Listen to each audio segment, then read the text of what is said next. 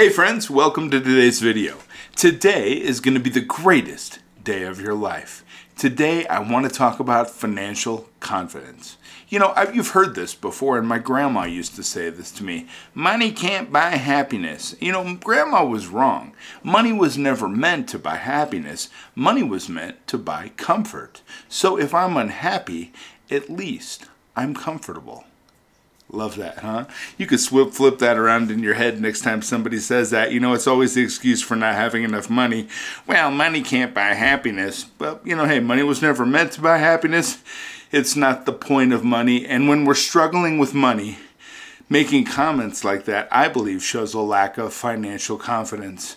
And, you know, struggling with money and financial confidence usually go together, right? If you're not vigilant, things can spiral out of control, putting you in an even worse financial position. So you've lost your confidence related to money, and now you're expecting a bunch of money to come into your life. The two really don't go together, right? You know, you can gain financial confidence even when you're not sure how you're going to be able to pay your bills or support going after a goal of yours. You know, you may want to start a business. The money may not be there right now, but you start by getting clear. You must know where you are financially now and where you want to go. You know, and more explicitly, you need to know how much money you earn, how much you spend, how much you owe, and what you want in your life. And you need to be especially clear about this, you know. You must be crystal clear about what you want because you're working with your subconscious mind, which does not think. Remember, things go into the conscious mind. If they are emotionally charged, if they are things that we get emotionally involved with, they'll be fed down into the subconscious. That's where we no longer have control. We begin to exhibit behaviors related to the thoughts that we've entertained. So, you know, saying things like, I want financial freedom, or I don't want to have to worry about money ever again, just isn't good enough. Because the subconscious mind doesn't know what that means to you. This part of your mind merely accepts images and then moves them into form. So you must give it specific information to work with. Now, if you'd like to gain financial confidence starting as soon as today, I suggest that you pay close attention to what I'm saying here. The ideas I'm about to share with you could change your life. It's absolutely true. But I'm telling you what, just listening to me talk about these ideas and strategies is not going to be enough. Remember, we talk about this all the time. Just thinking, wishing, hoping, and praying is not going to do it. You must move into action and take action to start generating the types of results in your life that you want. And you know, you got to figure out where you stand. You know, no matter how much money you make today, it can be stressful if you're not aware of your income and spending. You know, to start gaining financial confidence, figure out where you stand right now so you can begin building from there. And when we're going to go anywhere, right, we have to know where we're starting from and where we want to go. Otherwise, the GPS won't work. Life works the same way. You have to know where you are today and where you want to go. And that's how we begin to be able to define the path that will get us there. And you know, to start gaining financial confidence, you need to take some time to determine what money is coming in and where and how much is going out. And you can do that by keeping track of your income and expenses for just 1 month. You can do this using a pen and paper. There's also software applications out there that'll help you. There's even apps on your phone that'll connect to your bank account free of charge. I'll tell you how you're spending your money. If you're wasting money on old subscriptions and things like that, it'll recommend the ability to be able to cancel those. So you may want to think about it because it's an eye-opening exercise that at a minimum will allow you to see where your money is going and if there are areas that you need to address immediately. You know, then you got to think about where do you want to go? You know, while you're tracking your money, fantasize about how much money you want and for what. Don't just say you want more money to live better. Ask yourself, how much better? Absolutely. And you know what? Go for the gold. Big amounts of money. Don't just think, hey, I may get like I just need $100 or $200. You need more than that. Everybody does. So think big. Get out a sheet of paper and draw up a list of all the things or activities that you want or plan to spend money on. I'll give you an example. How much do you want to spend on food? Maybe your mortgage. Do you need clothes? Do you have a car payment? Maybe you have education costs, or you might be saving for that family vacation. I'm sure you have recreation in your life. Are there any associated costs there? You probably have insurance, a general savings account, things like utilities, and anything else that might be important to you. And just let your imagination go. I cannot express this to you enough. Let your imagination go and visualize how you really want to live. Then fill in the amount of money it will cost you to do so. And that's the thing. I always ask people, what would you do if on every single Friday you earned as much money as you earned all of last month? And they'll usually never be much of a response, or it'll be a general response. They'll say to me, well, I guess I would live a better life, and that's all they say. And I say, no, what would you do with that money? How would your life change if every single Friday you earned as much money as you earned all last month? And they think about it, and the more they think about it, a big smile usually appears on their face. And I'm like, see, that's the magic. That's the bingo point right there. Most people have never sat down with a piece of paper, written that amount, what they would have earned all last month if they started earning that amount every Friday, and then started to define what they would do with that money, what that would look like. See, if you're never planning for something or never thinking about something, it's probably never going to happen. But when you sit down and start putting numbers in your mind and think, well, I want to earn $20 million every Friday. Well, when you put a number like that in your mind, it feeds down into your subconscious that begins to think about how things like that might be possible for you. And the ideas just start flowing. The energy starts flowing. I'm telling you, money is not as difficult as you think it might be. And there are many benefits to knowing how you want to live and then setting the financial goals to get there. I'll give you an example. Instead of feeling uncomfortable or apathetic or not in control of your financial affairs, I've been there. When I got out of school, I was broke as a joke. I lived in a flat that cost me $260 a month plus utilities. Do you know there were months I struggled to pay $260 a month with the utility costs? I just did. I didn't earn a lot of money. But you know what? It didn't matter, because at that point in my life, I was in training for the big things that were coming my way, and they did. And it's the same for you. It doesn't matter where you are today, how much money you earn today, what do you think is possible for you, or what you think you're capable of achieving. You are just in training right now for the big things you're taking action towards. And I'm telling you what, as long as you never quit and you keep moving towards those goals, I guarantee you'll get there. It can be no other way. When we set a destination, we can ride in a car, ride on a bike, we could walk, heck, we could crawl, we could fly. As long as we're moving towards that destination, regardless of the vehicle we're utilizing to get there, if we're taking consistent action, or consistent steps in this case, we will get to that destination. And so it is with your goals and dreams. So rather than fretting about what your current results are, you need to put your focus on the results that you want. And you will feel empowered and inspired to move towards what you want rather than feeling bad about your current situation. And remember, it's taking that consistent action that's going to make the big things happen for you. And when you're feeling overwhelmed, it is tough to do that. But you can see things written down. And when you write things down on paper, you'll have a visual representation of the hidden desires you carry around. Think about this. Instead of trying to get them all right now, you can pick the most exciting thing on the list and just start working towards that. Focusing on one goal that really excites you instead of the long list that will make you more likely to to hold up. You know, when we clutter our minds with a big, huge list of things we have to get done and we don't have a plan or pick a specific goal to attain, it can get a little overwhelming, you know?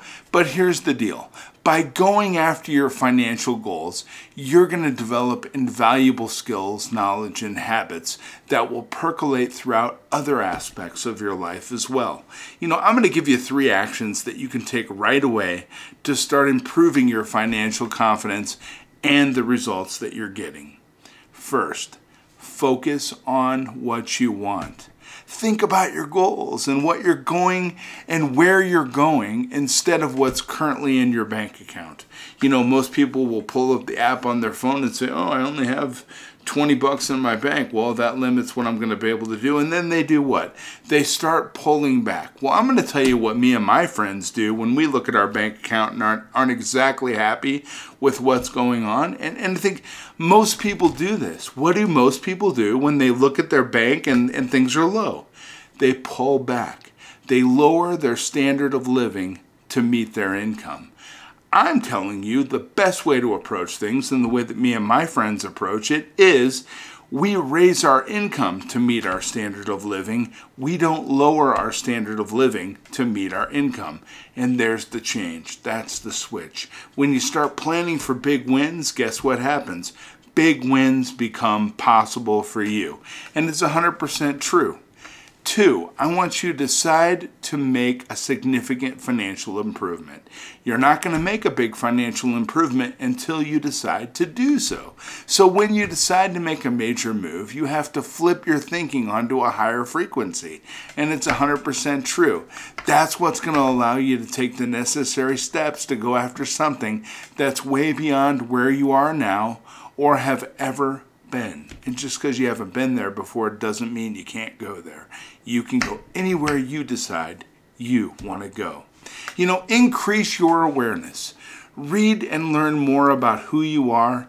And, you know, watch videos like mine. Watch self-help videos. You know, these videos and other information that's available out there, you know, it will help you to trust that your goals and dreams are going to come true. You know, when you get motivation, when somebody's constantly telling you, hey, you can do it, you're the best, you're incredible, the ideas you have are worthy, and if anybody can do it, you can. When you hear that constantly, guess what happens? It boosts your confidence. You start to believe, hey, you know what, you're right, I can do it. And then the little wins start coming in. They start to reinforce that confidence within you and allow you to continue to move down the path towards achieving the goals that you set for yourself. You know, I'm going to suggest something. We become what we think about. Go to the grocery store. Buy a yachting magazine, buy a private jet magazine, buy a money magazine. You know what? As you're reading these magazines and putting that type of information into your mind, that's who you're going to become. You see, we become what it is we absorb in our inner conscious mind. It then feeds down to the subconscious. So, you know what? Get involved with money. You want to be better with money? Read books about money. You want to be better at getting out of debt? Read books about money. Because I'm going to tell you right now, the secret to getting out of debt is not focusing on the debt. It's focusing on making more money so you can pay the debt off, right? So surround yourself with tools and instruments, books and knowledge points about money. And you know what? You'll start to focus on money. And then you'll start to build confidence because you'll have more knowledge and information. You want to be a confident chef? What do? You go out and you get recipes. You practice cooking. You take action towards being a better chef. And guess what happens? You get exactly what you were engaged in. The same is true with money. Henry David Thoreau once said, what you get by achieving your goals is not as important as what you become by achieving your goals. Because see, as we walk that path towards our goals, even if they're financial, we get a new information. So the next time something comes along related to our financial life, we take different actions and we get different results because we have new knowledge. We have a better understanding of how to move forward. So like being a better chef or being better at anything in your life, you garner new information and you start taking new actions. So surround yourself with knowledge points. Buy some magazines. They're cheap, you see them at the grocery store, maybe Money Magazine or Forbes or whatever it might be that would interest you. Even subscribe to the Wall Street Journal. When that starts coming, read it. When you start putting knowledge points into your mind around money and how to achieve more and do better with money, guess what happens? You achieve more and do better with money. And when you commit to increasing your financial confidence, like I'm suggesting, you're going to reduce your stress, you're going to raise your awareness, and you're going to build the courage to achieve your financial goals. You don't have to be confident before you start working on your goals, though. Think about that. Right now, you may not be confident, financial or otherwise. But keep this in mind. This is very important for you to understand. Confidence is built over time through study, all right? Gaining knowledge and having the courage to take action. Once you get the knowledge, you've got to use the knowledge, and that's how you gain confidence. So commit to learning about yourself and also commit to learning today about financial literacy.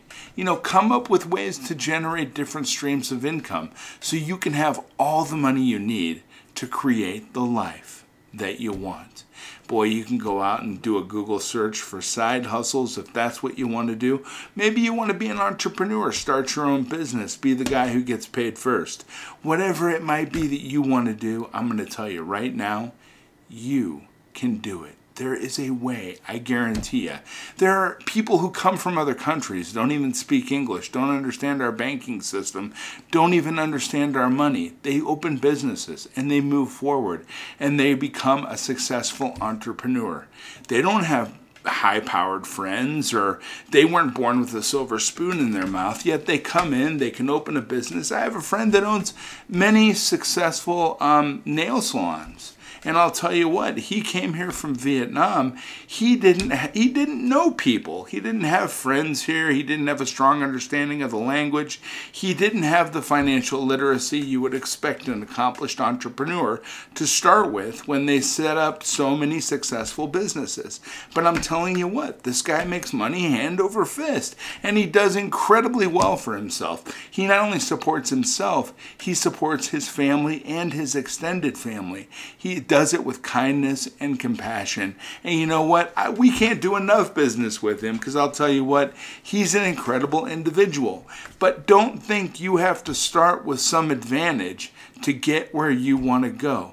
Advantages will come while you're taking action and walking down the path. I guarantee it, it'll happen for you. You're amazing, incredible, and you know what? You're smart enough to do it. You have everything you need within you to start walking down the path towards whatever dream, goal, or financial situation you want to find yourself in. Remember, you got yourself where you are today. You can change that by taking different actions in the future. So if you're not somewhere you want to be, if you want to change your financial situation, you need to change the actions you're taking financially in your life. Easy enough, free of charge to do that, right? Start doing different things, get different results. You know what? I care about you. I believe in you. And I know if anybody can do it, you can. You're amazing. You're incredible. And I tell you what, I'm going to come back tomorrow. We're going to talk about some more stuff. It's going to be a beautiful day. You know what? Approach today with a smile on your face. Hug your family and stay positive. I tell you what, a positive attitude will just take you everywhere you want to go. Take care, my friends. I'll be back tomorrow. Bye.